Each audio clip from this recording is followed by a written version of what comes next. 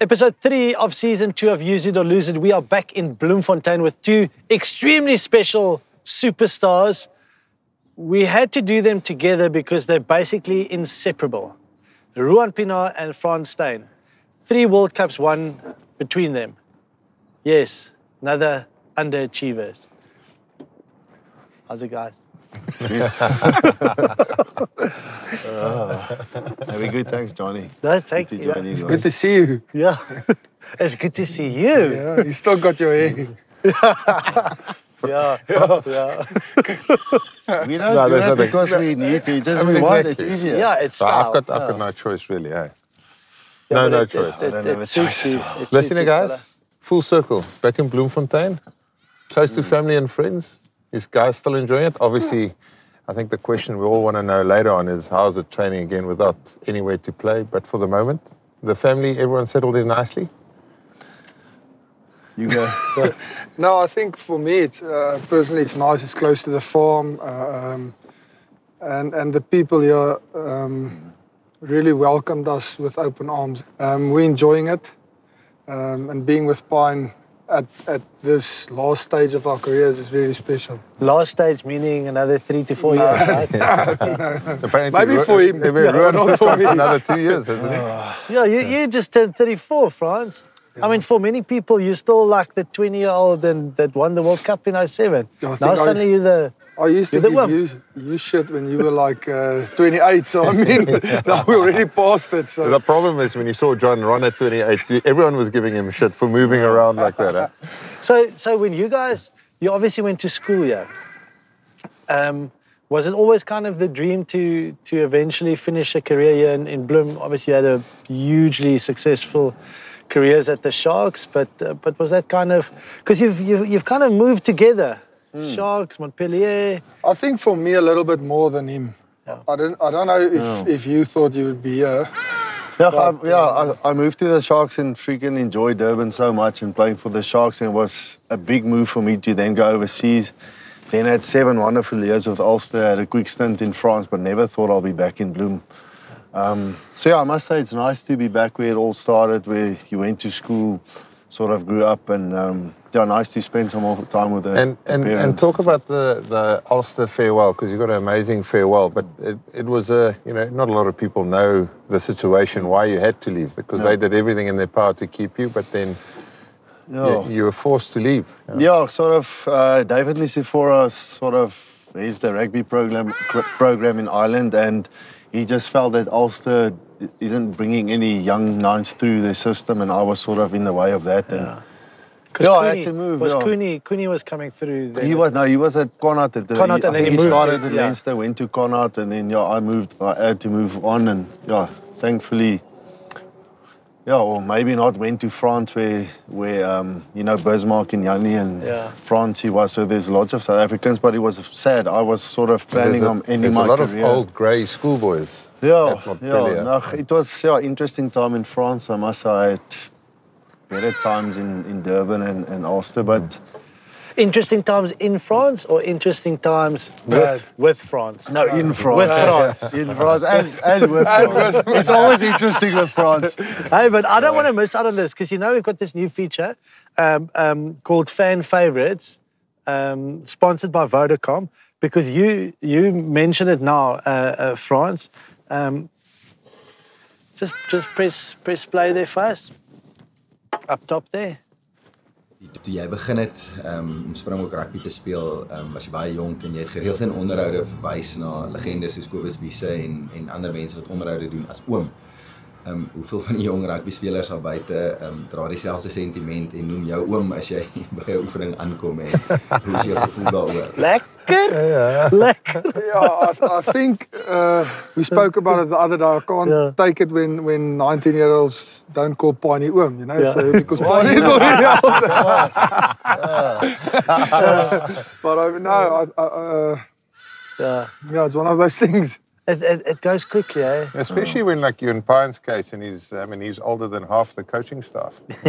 Good stuff. The realization It's awkward. You is sit there, with the coach and with the players, but we've got a great group of players here. I must say, it's been tough times here in Bloemfontein. We haven't played a lot of rugby the last 12 months. Our future is uncertain, but yeah, we've got a great bunch of guys. I think we still behave like 20-year-olds, although we're not. But He's my handbrake. yeah, ek try die ou bietjie carry look at those. We like Ruben's bietjie klein. But it's difficult. We never seem to grow up. It doesn't matter. I mean, I'm 40. Yeah, It's old. That's You very really old. need to say that out loud. Yeah. But I'm still looking good, eh? yeah, you've still got yeah, your hair. really? So. You look Yeah, good when you cheers, sit guys. down. Thank As soon you. as you start walking, troubles you. start to appear. Guys, where did it start for you? Yeah, in Bloem, at Grey. It's just Grey's just a feeding ground for professionals and Springboks over the years. Do you feel it's, you guys really got a edge in terms of, what you experienced at Grey? Yeah, I think because there's not many big schools in the Free State, so most good sportsmen tend to come to Grey College, and I think the tradition. I think the same with you guys going to Gimmies. I think it's the same. Like you get into a school where there's so many traditions and so many great people that's gone before you, and I think obviously rugby is always in the Free State. I think that's what everyone loves. That's what you want to do, and you sort of get engraved into doing that as well. So yeah, I think I really enjoyed my time there. I managed to play with a lot of great players in the same year. Bismarck was the same year as me, Joe Peterson. So yeah, I really had a good time in Grey College. I think it's not all about rugby, but obviously it is an important part of the school. But yeah, great memories. Made a lot of great friends. So it's been good. Good. It's not often we sit there where Paul Jim's just had a recent victory over Grey. It's funny you should mention that because I've got two more videos for you, and I mean I never played against Grey when that maybe shows how old I am. I actually played against him on a 16 week, but never at a 19 level, no. Yeah, and you never played against Jim, eh? And did you? I think under 16 we did. Yeah. Yeah, with the Paul Jim week there, eh? Yeah, I think normally we toured. We lost quite comfortably. But there's actually so. Hi, Frans. Frans, just take the call. No, who's phone? Is it your wife? You want to take the call from your wife first? Sorry. No, you can't Oh, say no. sorry. to- Okay. Yeah. It's my wife. Okay, she can be on the show. She can be on the show. Sorry. Play again. There are certain games in your life that you always will remember as a fantastic game and a good game. And then there are a few games when you play for Grey College, play for the Springboks, and play for Free State. There are a few games that you don't want to remember. I have experience of that 2004. You played for Grey College on Bloemfontein against Paul Roos. I was sitting in the pavilion. Tell us what happened on that day. Okay, some Tian stuff, but also a former Springbok captain. But before you answer that, so think about it, Francie, and sorry guys, but I mean. Hello, Ruan Pienaar. I'm Dion Salman from Paul Gymnasium, and I would like to ask you the following question. What do you think about Paul Gymnasium beating Grey College? Come on, man. What question is that? No, it's obviously he's just a pro, and it doesn't happen that often. But the school rivalry is strong, and you can so kind of touch on that and kind of I don't know what he's referring to the other game. I don't know what happened in 2004. What Yes. was it? A bad experience? No, not. So I was kicking bad the whole day, and we got a penalty on that side on the 15-meter line on the 22. Yeah. And I quick tapped and went for the corner, and somebody tackled me out on the corner, and we lost by 2 points. Damn it. So yeah. No. But that guy that tackled you, can you remember who it was? No. He didn't win 2 World Cups, did he? So it didn't turn No, out too but badly. you must remember. So when I got into Grey, there was that story that Grey never lost in 50 years. Well, I don't even know how long. That was a massive thing when I was at school. So we went to Grey PE, and I also played, like Bonnie said, I was standard 9, and I played with Heinzie and Richard. Steggies was Lucy's. So we had a big team, and we went there and we lost for the first time in, like I said, a century or whatever. So it was quite massive. So from there, losing at Grey wasn't fun. Yeah.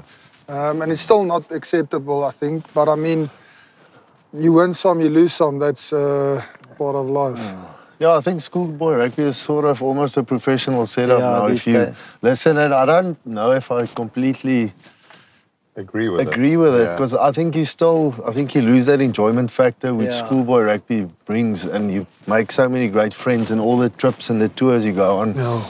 And it's sort of so professional and competitive now, and so I don't know if I completely agree with it, but again, I think that's probably. But like on Francis' point, he took a chance. That's what he wanted the schoolboy to do. I mean, I remember loving to. I mean, I had to have a chip kick every single game I played. Whether they came off or not, probably not. But I like I how you just say love- chip kick and not chip and chase. You don't. Yeah, for other guys to chase. I was never fast enough to get to the chip kick. But like, I agree with you. I mean, it's so intense. Look, the quality is nice, and it's nice for us to see it on television.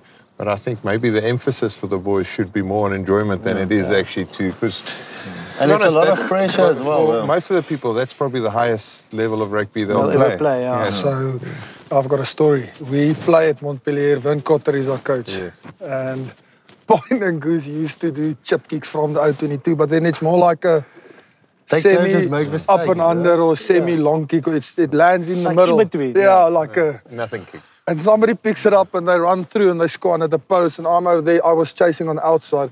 I'm walking back and I'm to him and Goosey. I'm like, hey, you guys, well done.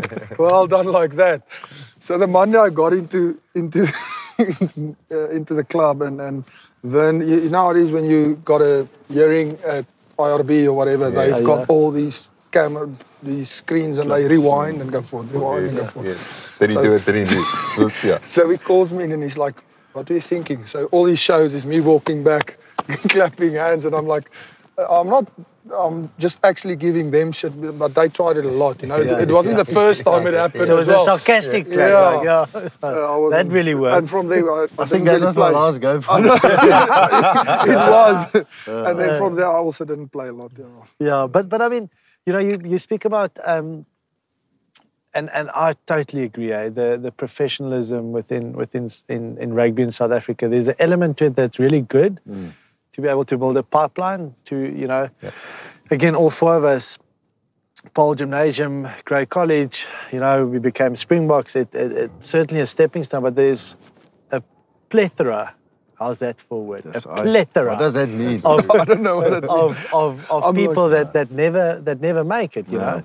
And it's about building the kids sort of holistically, where it's kind of on the edge at the moment. But there's a lot of value as well to be in a rugby-rich school with history and heritage, and so it's not.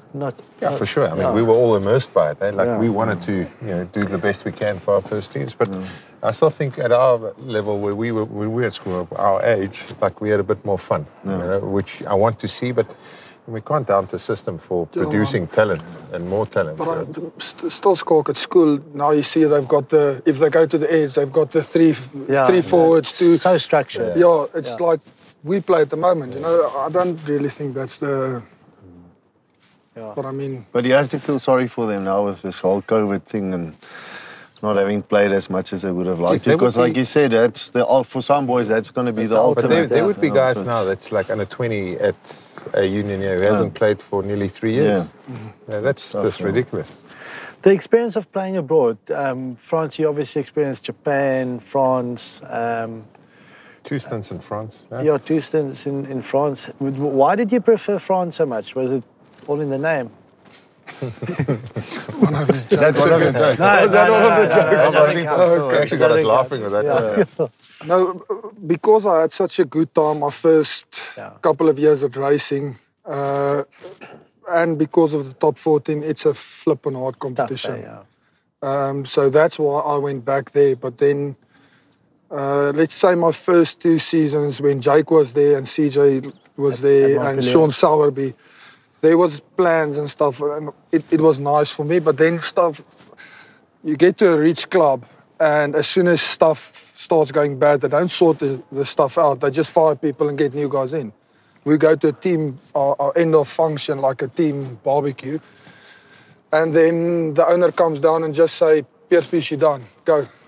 Stuff like that. Then you still have 2 years. So, like I said, my first 3 seasons at racing was special and I wouldn't take it back. But I think I saw a different side of the French when I went back to Montpellier. Yeah. And Pienaar, I mean, you touched on it already, and Scalla touched on it, your experience at Ulster. I mean, you were absolute cult hero. You know, I think it's the first time ever where the whole club wants the player to stay, and then you unfortunately have to leave because of technicalities in a way. You absolutely loved it there. Yeah, it was brilliant. I must say, I never thought I'll enjoy it that much, and it was tough to leave the Sharks. We had a really good team. We were always competitive, and I loved Durban. It was a great lifestyle, and then to go from 40 degrees to -5 and it's dark and miserable, and you hardly see the sun. It was, you know, it was a massive step. And I remember my mom in Leicester, you're going to Belfast. I said, yes, you know, it's one of the most dangerous places in the world. I was like, listen, I'm from South Africa. From Africa. I don't know. But no, I think apart from the rugby, the people, it's just brilliant in the culture. I must say, you played in Munster for a bit. It was, I loved it. I loved it. Francie, the Japanese experience? My first year was quite tough. I didn't enjoy it at all. When I got there, we just had a newborn. In that first, we went, she was 6 months or whatever. Then You're the only person to blame for that, eh?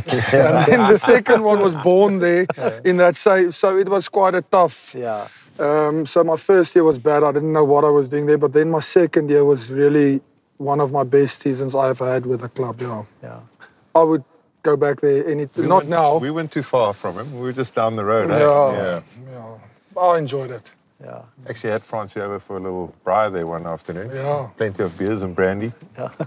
Well, he needed it. He needed it, yeah. Well, he lost about 10 Ks. I thought, Francie, yes, we were running a lot. Yes. Guys, let's talk a bit of World Cup, and France, especially with you now, the experience of 07 and what was achieved there, and then 2019 again. Did you ever think that would be possible? No, not at the stage. Not in 2019. No, I didn't even think I would ever go there again. After Heineken, I thought it was the end. But I mean, I was lucky. At the right time, at the right place. Yeah, I don't think that would be luck. Eh? I've got another question actually on that. Now I need to pick the right one. France, in 07, did you ever think that you would play in a World Cup final again? And what was it like winning in 2019? What was the difference between the two experiences? Yeah, I'm not going to answer that. You can't answer that. It was different. Because I was 19 or 20, I didn't give a crap about nobody. I just wanted to play and whatever. And then you get where I'm 32 and I know that I'm not going to play another World Cup, you know? So, no, I don't think so. But I mean, you understand. So, and then comparing the two, you can't. It's two different teams, two different eras. Although I can't. And Pienaar, thinking back of 07 and... Yeah, I think like he said, he's special. I was, I think, 22, 23 at that stage, and you just want to be part of it and you play anywhere. Do you think it's like, can you not remember what he was 23. He was 23. That's right. I must say. So, no, great memories, obviously. Sort of got into the squad the year before that and never really thought of the World Cup. You know, you just wanted to be a part of it and sort of make your debut and get going. So, I think it was a brilliant 7 weeks. I think that was one of the best. It's like Paris was brilliant. Yeah. The whole experience was great. So the hotels in Paris. Brilliant, very nice. World Cups are special, yes, indeed. We experienced that, but Lions also pretty special. Lions coming up this year, Francie. Obviously played in 09. Pine played in 09. There's a possibility that both of you guys can actually feature in a test match. Maybe, against them. You know, that will be, a lot of guys have featured against them twice, like playing for the Sharks and then playing for the Boks. That would be another first, wouldn't it, John? It will. Francie, do you know the record with... So in the professional era, well, as far as we've tried to research, only George Smith has played in 2 Lions series, okay? Now, he's not South African. Yeah. So you can also not only be you can be the only one to have played in win 2 Rugby World Cups, play in 2 Lions series. So think about that. We've actually got a video on that as well, Scalla. Okay. Just press that one there. Is die vir Pine? Hi Frans, Schalk here. With the Lions tour coming up, is there any chance that you'll be making history and facing them for the second time? Well, you don't select the side, do you? No. That's a tough thing, eh? Yeah. But I mean, that must excite you. I mean, for someone that has achieved so much, to still have something like that, the carrot, to hopefully be part of that. That was one of the biggest things that got me to come back to South Africa. Well, I'm still trying to get to that squad, so you never know what's going to happen later on, or when they pick the squad or when they pick the teams. But I mean, yeah, I'll try my best to get there.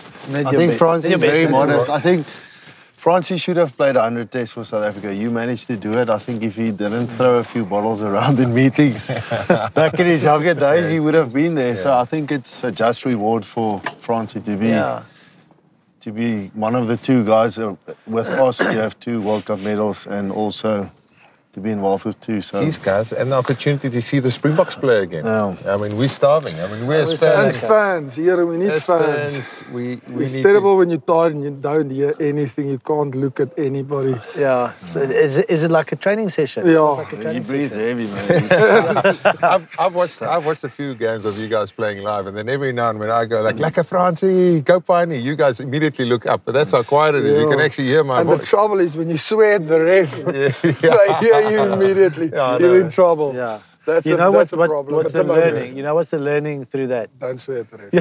There You we sound go. like a No, captain. it takes 5 minutes, then you lose, Francie.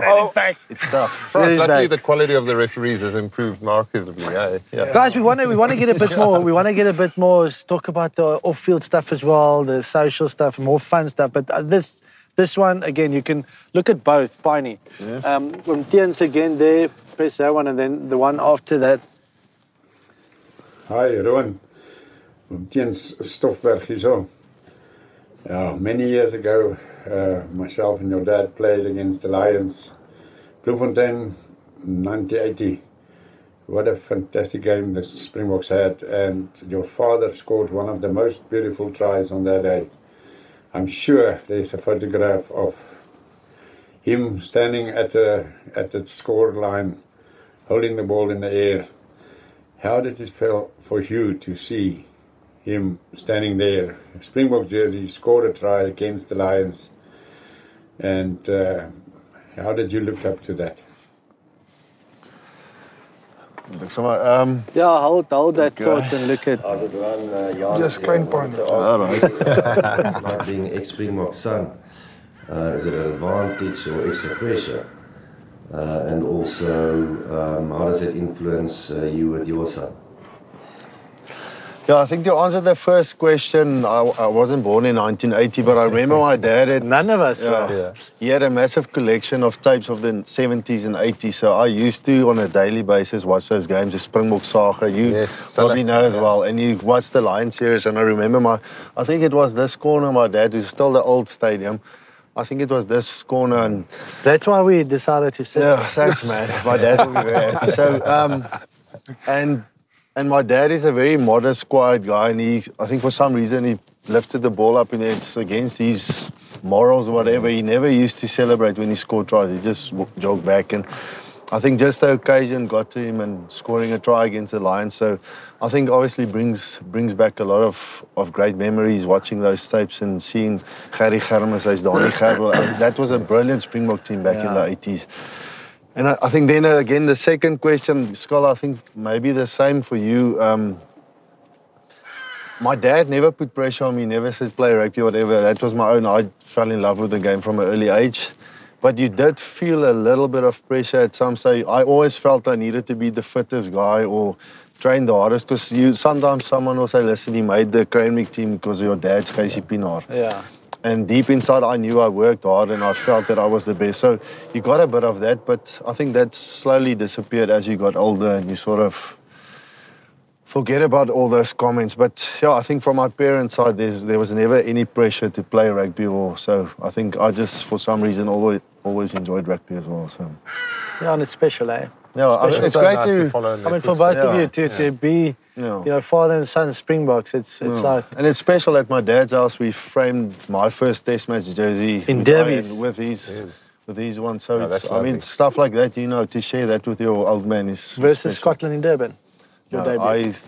New Zealand in Pretoria. So you can't even remember those things.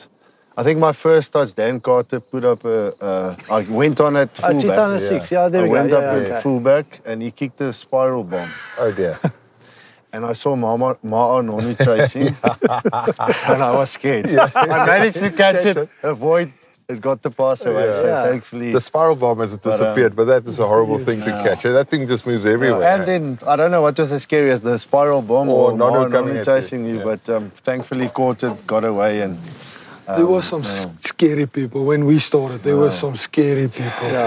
I mean, But yeah, scary people, and you can talk about who's the scariest. But I mean, when we watch rugby now, when we watch you guys play, you're the scary people. I mean, I don't think, you know, if you look at some of those forwards at the moment, I don't think they were that big. we met up with the guys after the 19 World Cup win.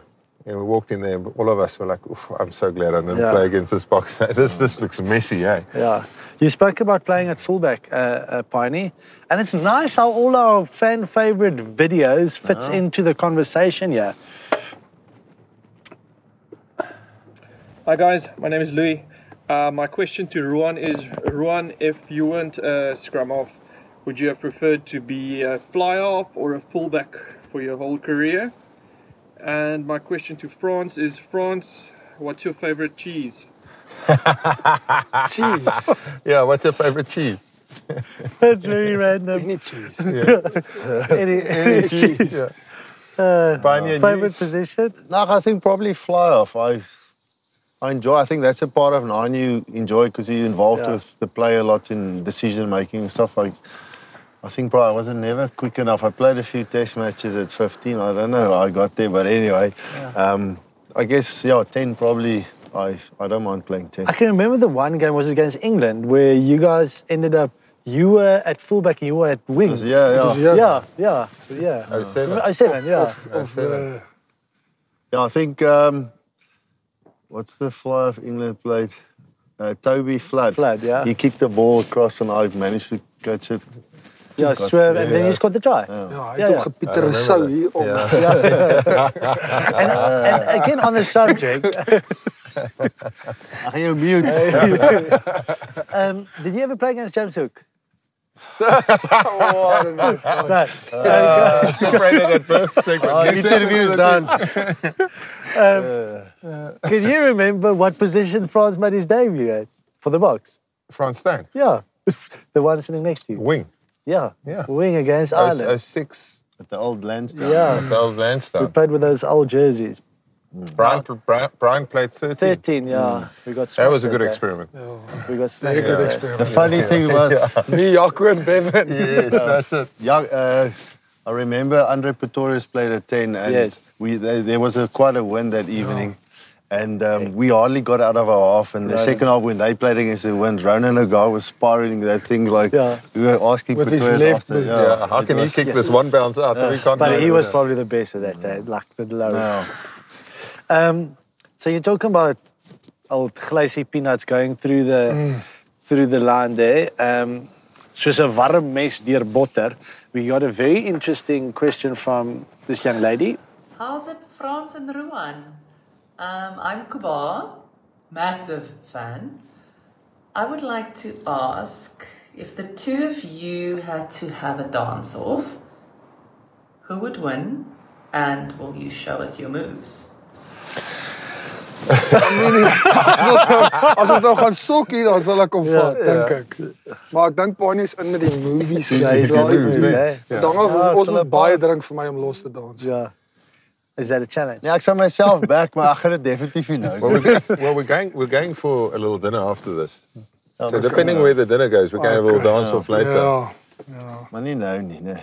There's actually so much we can still discuss about your careers and off the field stuff as well, eh? But we're kind of running out of time and we're running out of sunlight. And it's cold. It is cold, eh?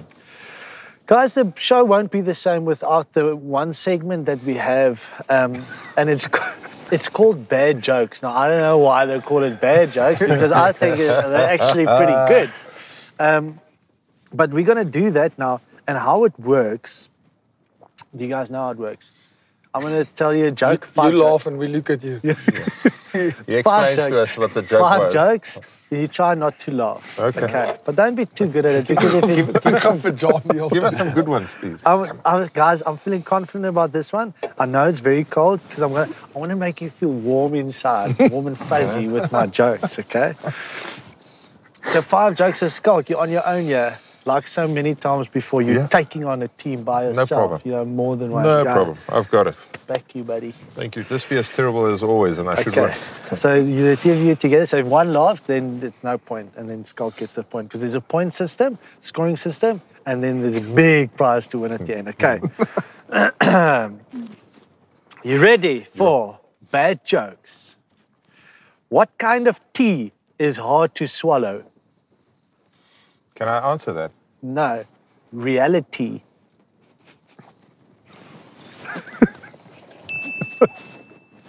Ja, ik ga even die kokken. Reality. Julle sien dit. Take it in. Take it.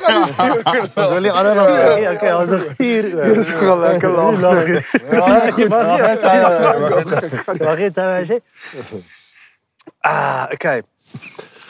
Why? Straight face. Okay. Why don't dinosaurs talk? Because they're dead. Daai is 'n kakkie. Jy begin lag en dan is dit snaaks. Nee, daai is snaaks. John's going to invite you on the show every week. You guys are back permanently. Hey, maybe you should replace Schalk. I can't. Just for the joke section, anytime. I can't. Because we're in it together, Schalk and me. I love Schalk. Thank you, John. What's green and has wheels? Grass. I lied about the wheels. Maar die ou kykie, hy lag vir alles wat hy sê. Okay. 2-1 Schalk last 2-1. Okay. Wow. Guys, I think this is the best bad jokes ever. Maar jy lag maar. Okay, here we go. Number 4. 2-1, okay?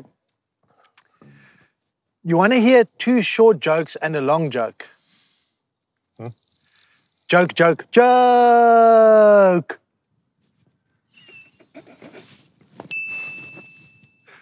Okay. You got Francie. Francie's your man. And the cameraman. Is it your last year? Yeah, obviously 4 Okay. Last one. Bad. Joke. Okay, guys. My last one. This was actually my best one. The other 4, I think I exceeded all expectations. Okay. Now, this is brought to you by DHL, the bad jokes, okay? Because it's all about the delivery. And DHL also delivers. Okay, that's not even a joke. That's the reality. 2 cows are grazing in the field. Okay? One says to the other, "You ever worry about that mad cow disease?" The other cow says, "Why would I care? I'm a helicopter." That's actually the best one you've had on the show. Okay, it's a draw. Yo, ouwens, julle het my hele jaar gemaak. That's my whole year, mate. Thanks so much, Great seeing you guys again. Francie, we would love to see you in that Bok jersey for the Lions series. Thanks, John. Ruan, we'd Piney. like to see you play against the Lions, which is also a possibility. I haven't played for 12 months, so we'll see. And we'd love to see you play for another 3 years for the Cheetahs. You just renewed for another 3 years, right? Just go till 40. Yeah, just go to 40. It's You think doable. that's the magical number? No, I still enjoy it, Johnny. As long as you still have that and you wake up in the mornings Yeah. and you enjoy it, then yeah, you'll go as long as you can. Listen, guys, and thank you very much for your time. I know it's Thanks. cold, but we've got to stick you for a dinner. Yeah. And there's a few other boys from Bloemfontein joining us as well. Yeah. So it will be a good evening, but thank you very much. And thanks for letting John feel better for Yes. laughing at the jokes. Yes, like, That was it's like the awesome. first time ever. No, thanks a lot, guys. Thanks for tuning in again. Use it or lose it. Please do subscribe on YouTube. Follow us on Instagram. That's it. And like us. Like us on Facebook. But more importantly, the WhatsApp number. Send in those Some videos. You can be part of the show like all these guys that took part in asking Ruan Pienaar and Frans Steyn some questions. So, lekker. Bloomies out.